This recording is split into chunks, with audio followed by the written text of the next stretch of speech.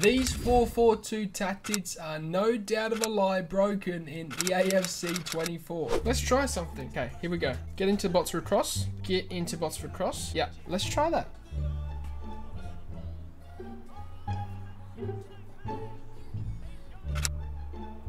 Back post crosses. We've got them on.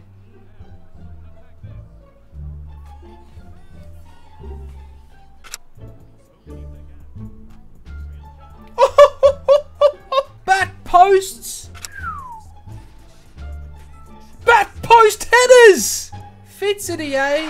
Now, moving into the tactics, what I like about the 4-4-2 second variation is it reminds me of the 4-2-3-1, but your striker is the cam in the 4-2-3-1. So you can play 1-2 passes both with the wingers and the midfielders, and there's a lot of triangle passing options with this formation. Now what you'll notice about the tactics that I'm going to share with you is the instructions are the most important aspect of this formation and these tactics, but when it comes to how you want to set the tactics up, it's balanced for defensive style. I teach you guys how to mainly defend on this channel. None of you should be automatically defending with the AI. Width is 50, and that's standard because I find the formation is wide enough. You don't need any more width. Depth is 44, and that's simply to the fact that any depth over 45 will activate the AI to press the opponent off the pitch. And as I told you guys in the defending tutorial, it's super important that you don't press high up and you don't leave gaps in the defense. You keep your players in their positions and you keep a tight structure. If you have this over 45, this will fragment your defense and leave too many gaps and holes. Build up play is balanced. I think you guys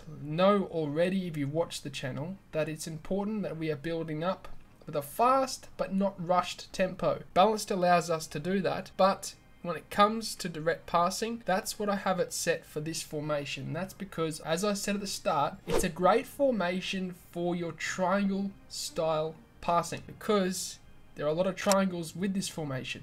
And with direct passing, the players are offering for the ball to set up these triangles. When it comes to the width, it's on 50, which is standard. Players in the bots are on sits, 3 and 3. You'll notice this will never change. Ever change for me, these 3 settings. But when it comes to the instructions, this is significant because as you saw live on stream, what I have done is set my 2 wingers on get into the bots for a cross. That's because I'm sure you guys have already figured this out. Back post crosses are the most broken way of scoring goals in EAFC 24. They are unstoppable. No matter whether it's from a short corner and then you drive the ball out towards the 18-yard bots to cross it in, or whether you're just on the wing and you're crossing to the opposite attacker. It reminds me of FIFA 19, and I think back post crosses are going to be the next thing that EA patches.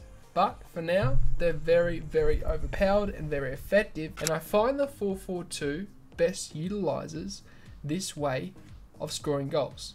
That is, back post crosses. But in terms of the 2 strikers, you're going to have your quicker striker on getting behind, giving you more running options, and then you're going to have the other one unbalanced. The reason why I have an alternate between these 2 is because you'll notice that on the left side I can play a bit different. I can play a bit more direct and hit the striker's feet, whereas on the right side I can play more in behind and play the striker through a lot of the time, which means you can mix up the way you attack on either side, and that's the best thing about having 2 strikers on 2 different attacking run settings. When it comes to the 2 wingers, nothing has changed except for that, get into the bots for a cross. And then when it comes to Modric and to Shamani, they're both on stay back and cover center. Okay, that's significant, so you have a solid defense. You don't want your CDMs getting forward this year for the reasons that I outlined at the start. Balde and Molina are unbalanced, and that's simply because overlapping runs are very important this year. It gives you a lot more attacking prowess, and I find when they're unbalanced, they don't necessarily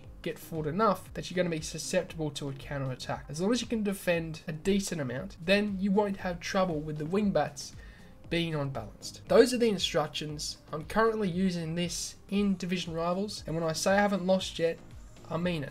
I haven't lost yet in Division Rivals with this formation and with these tactics.